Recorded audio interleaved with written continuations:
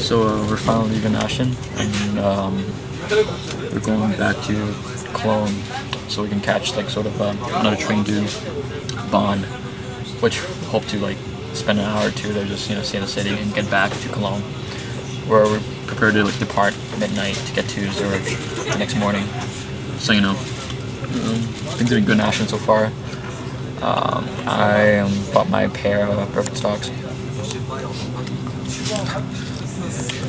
And yeah, it's still raining, so I probably won't wear these wool ones for a while until the rain stops.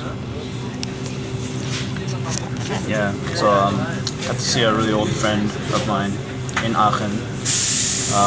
I guess he's doing his PhD there or something. Seems to be doing really well for himself.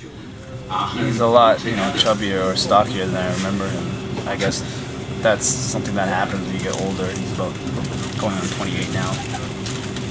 So, I guess it's a little bit disheartening to see.